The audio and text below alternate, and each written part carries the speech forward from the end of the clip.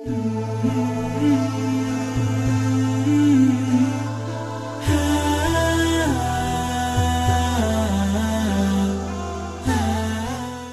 اللہ الرحمن الرحیم۔ السلام علیکم ورحمۃ اللہ وبرکاتہ۔ ناظرین کرام، رسول خدا صلی اللہ علیہ وآلہ وسلم جو دین لے کر آئے وہ دین قانون پسندی کا دین تھا۔ اس دین میں چھوٹے بڑے سب قانون کے سامنے جواب دہ بھی تھے اور قانون کا احترام بھی کرتے تھے، اور اللہ پاک کے لائے ہوئے دین کے مطابق زندگی گزارنے کے پابند بھی تھے۔ قانون کی عمل داری کا عالم آپ کے سامنے اس سے بڑھ کر کیا ہو سکتا ہے کہ امیر المومنین مولا علی شیر خدا کرم اللہ وجہ الکریم، آپ کی ذات ستودہ صفات ایک یہودی سے ایک زرع کے معاملے پر آپس میں معاملہ عدالت تک پہنچتا ہے۔ مولا علی شیر خدا جب عدالت کے اندر تشریف لے کر جاتے ہیں تو جج اپنی سیٹ سے کھڑا ہوتا ہے احترام میں، تو مولا علی شیر خدا وہاں سے پلٹ جاتے ہیں اور اس جج کو بلایا اور فرمایا کہ اے قاضی، کیا جس لمحے یہودی آیا تھا تو کیا اس لمحے بھی تم احترام میں کھڑے ہوئے تھے؟ اس نے کہا نہیں، آپ چونکہ امیر المومنین ہیں تو آپ نے فرمایا تم عدل اور انصاف کے ترازو کو برابر کیسے رکھ سکتے ہو؟ تم انہیں وہاں سے آپ نے معزول کیا اور ایک نئے قاضی کو تعینات کیا۔ خود مولا علی شیر خدا پھر دوبارہ عدالت میں پیش ہوتے ہیں اور اس قاضی نے بیٹھ کر دونوں شخصیات کا مقدمہ سنا۔ قاضی نے کہا کہ اگر آپ یہ کہتے ہیں کہ یہ زرع میری ہے جو یہودی کے پاس ہے تو آپ اس کے اوپر اپنے گواہ پیش کریں۔ مولا علی شیر خدا نے حسنین کریمین کو بطور گواہ کے پیش کیا تو انہوں نے کہا کہ قاضی نے بتایا کہ بیٹوں کی گواہی تو قبول نہیں ہے۔ اس کے بعد آپ نے اپنے غلام کو پیش کیا تو قاضی نے دوبارہ کہا کہ حضور غلام کی گواہی بھی قبول نہیں ہے۔ تو مولا علی شیر خدا اپنے دعوے سے دستبردار ہو جاتے ہیں اور پلٹ آتے ہیں۔ جب عدالت سے باہر نکلتے ہیں تو یہودی ہاتھ باندھ کر کھڑا ہو جاتا اور کہتا حضور میں نے تو یہ سوچا تھا کہ دیکھوں کہ امیر المومنین اپنی طاقت کا استعمال کیسے کرتے ہیں اور اس زرع کو کیسے مجھ سے زبردستی لیتے ہیں، لیکن آپ نے تو قانون کی عملداری کو ایسے دکھایا ہے اور اس طرح قانون کے سامنے اپنے آپ کو پیش کیا ہے کہ باوجود اس کے کہ یہ زرع آپ کی تھی لیکن گواہ نہ ہونے کے سبب آپ دستبردار ہو گئے۔ فرمایا میرے دین کا اور میرے آقا کی لائی ہوئی شریعت کا یہی تقاضا ہے کہ ہم قانون کے اوپر عمل درآمد کریں اور قانون کی پاسداری کریں۔ یہودی کہتا ہے کہ اپنی زرع واپس لیجئے اور اب میں یہودی نہیں رہنا چاہتا، مجھے کلمہ محمد صلی اللہ علیہ وآلہ وسلم پڑھا دیجیے۔ ناظرین کرام، مولا علی شیر خدا کی قانون پسندی کو دیکھ کر وہ یہودی دائرہ اسلام میں داخل ہو جاتا ہے۔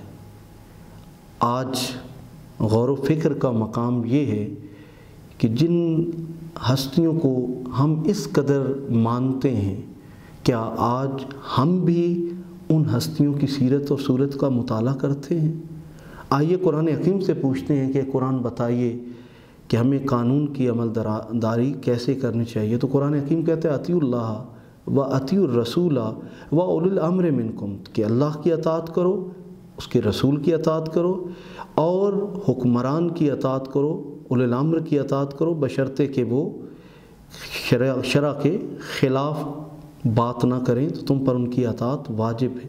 اور اگر قانون کی عمل دراری کوئی نہیں کرتا تو وہ کیا کرتا ہے؟ قرآن حکیم کہتا ہے وَلَا تَعْثَوْا فِي الْأَرْضِ مُفْسِدِينَ، کہ تم زمین میں فساد پھیلانے والے مت بنو۔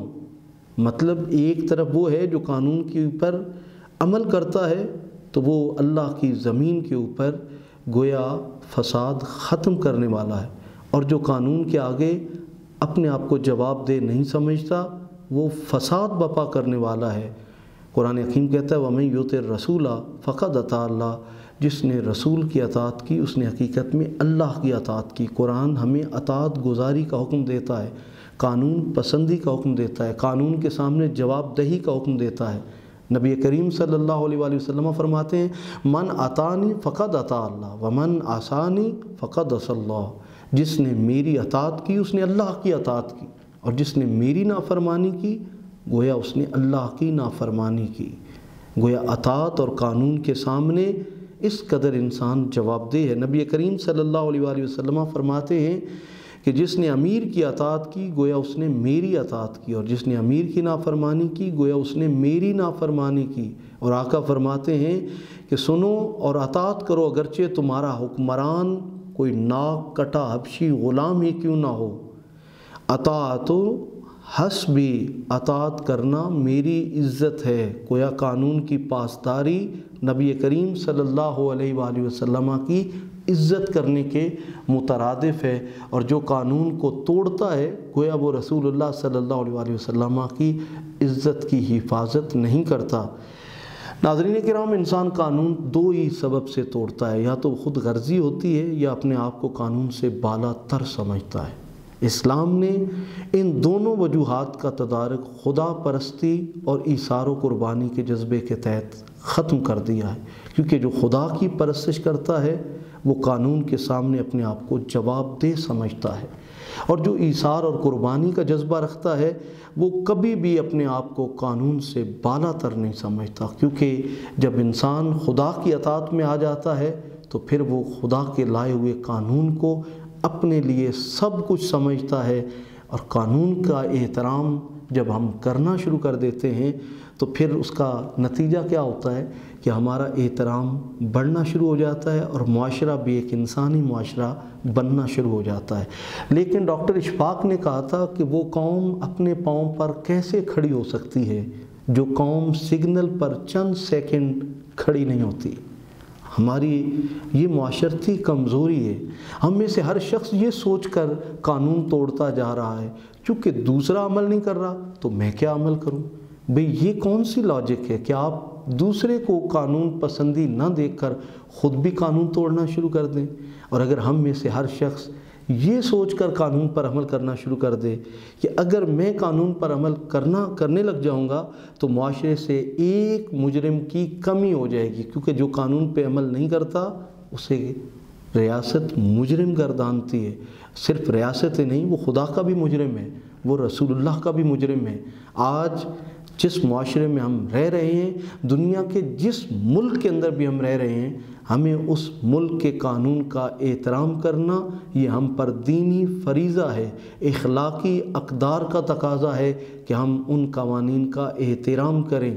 کہا جاتا ہے کہ جب اسلام نہیں آیا تھا عرب کی سرزمین پر تو ان میں کچھ اخلاقی قوانین تھے کہ وہ سوتے پر حملہ نہیں کرتے تھے، عورتوں پر حملہ نہیں کرتے تھے، بچوں پر حملہ نہیں کرتے تھے۔ لیکن آج ہم کیا دیکھ رہے ہیں کہ مسلمانوں کے معاشرے میں آئی ڈی کارڈ دیکھ کر لوگوں کو مارا جا رہا ہے، چھوٹے چھوٹے معصوم بچوں کے سر کاٹے جا رہے ہیں، عورتوں کو مارا جا رہا ہے۔ کیا یہی قانون پسندی تھی؟ گویا ہم مادر پدر آزاد معاشرے کے اندر زندہ ہیں۔ اگر ہم چاہتے ہیں کہ ہمارا معاشرہ جنگل کا قانون نہ بنے تو اس کے لیے ضروری ہے کہ ہم اپنی ریاست کے دیے ہوئے قوانین کے اوپر عمل کریں۔ اور قانون پسندی نہ صرف یہ کہ ہمیں ایک اچھا انسان بناتی ہے بلکہ ہمیں ایک اچھا مسلمان بھی بناتی ہے۔ آئیے اپنے ملک کے قوانین کا احترام کیجیے اور ایک اچھا شہری ہونے کا ثبوت دیجیے۔ امید ہے آپ کو ہمارا یہ پیغام بہت پسند آیا ہوگا۔ والسلام ورحمۃ اللہ وبرکاتہ۔